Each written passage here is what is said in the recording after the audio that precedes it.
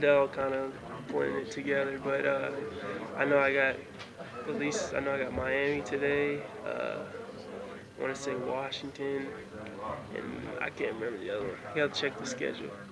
Who have you had your workouts with so far? I haven't had any workouts yet, so this is my first thing. I think I have a couple workouts next week though. What about nerves when you're out there and you see all these NBA legends, clipboards, watching? Yeah, even when you step into the meetings, you see all those guys, and they're, you know, got players that you recognize from, just watching, even when you're younger, and see all those guys shaking their hand and getting to talk to them, and then, go out there on the court, you're seeing guys like Larry Bird out there, just watching you. Nerves start to get to you a little bit at the beginning, but once you're out there and, out shooting and just running up and down the court, you kind of just forget who's out there. You're not tempted to look over your shoulder like, who's that checking me out right now? No, I think once you're in the flow, I just think it's, that's what you're kind of focusing on. So. Each one said yesterday he could have made a lot of money if he would have got autographs from all those guys. Oh, yeah, definitely. He just would have been rich guys. Yeah, there's so many people out there, so, I think that's, part of this process and being in Chicago, really. When you think about yourself in the NBA, Defensive Player of the Year, do you see yourself kind of making a niche on the defensive end of the floor, or where do you think you can have the biggest impact? I definitely think I can make an impact defensively, especially being a rookie. I was saying yesterday they're not going to be, drawing up a lot of plays for you for your first few years. So you're going to have to make your mark, other places, and that's, running the floor, defending, rebounding, stuff like that. So I think that's going to be the biggest thing for me.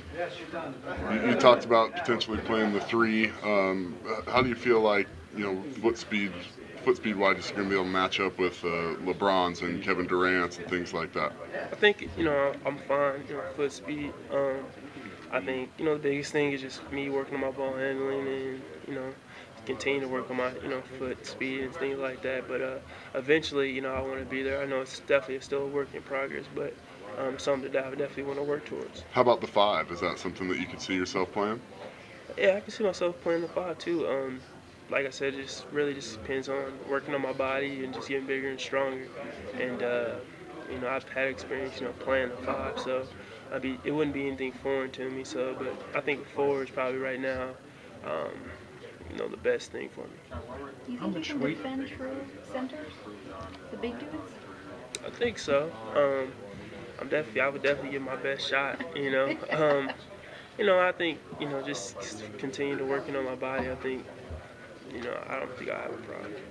2 more questions? What would you like to get your weight up to, do you think, where you could not be slowed down but still be effective? About 235, 240.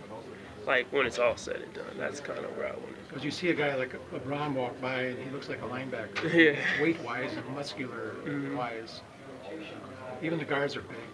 So. Yeah, so to be able to play the way I want to and just not worry about people saying, he needs to, pick up weight, all that kind of stuff. I think, 240 would be,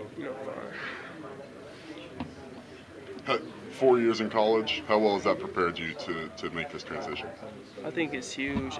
Just from a maturity standpoint, I've seen a lot of different offenses and defenses, playing against all that type of stuff. So I think I'm prepared, for season for, stuff like this, even talking media and, all the stuff that comes with it. So I think I'm ready for it. Do you think the big-time program that you played in has helped you prepare as much for the stuff on the court as well as stuff off the court? Oh, yeah, definitely.